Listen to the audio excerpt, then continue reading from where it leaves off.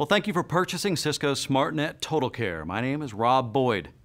Well, SmartNet Total Care, or SNTC, provides all the benefits of Cisco's technical services, plus what we would call smart services. And this three-part video series is designed to get you up and running quickly.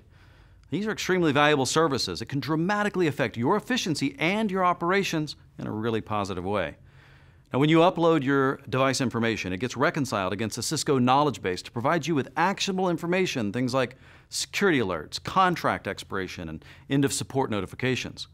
Since this is our first video in the series, I'd like to make sure you're familiar with all of the benefits, like ensuring that your Cisco devices are correctly reflected in the Cisco databases to help resolve any issues, minimizing downtime with around-the-clock access to world-class technical services and smart capabilities, identifying support and device lifespan risks, including coverage gaps, as well as product and security alerts across your network, and planning for equipment replacement as well as contract renewals.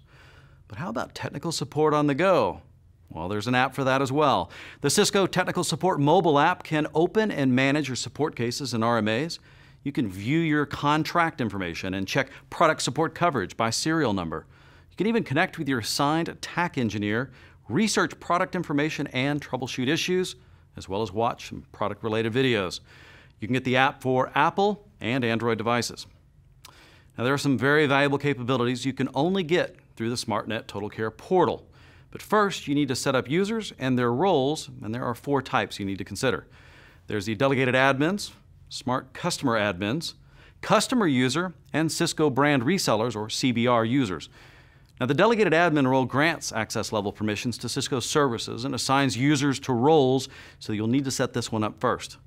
Now, like all good software, we make you sign your life away before you can actually use it, so you'll be sent an email asking you to accept the terms and conditions.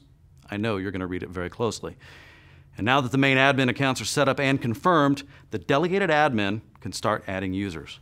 Now, you can restrict the level of access and specify exactly how long that access is valid for. You can also grant and revoke access to configuration data, product alert, as well as letters of authorization at any time. Well, congratulations. You've now registered as an administrator on the SmartNet Total Care portal, and you're ready to set up additional users. If you got any questions, you need more information, just look for resources on the Cisco support community. The next step is installation of the network collector, so join me in the next video, and I'll show you exactly what to do.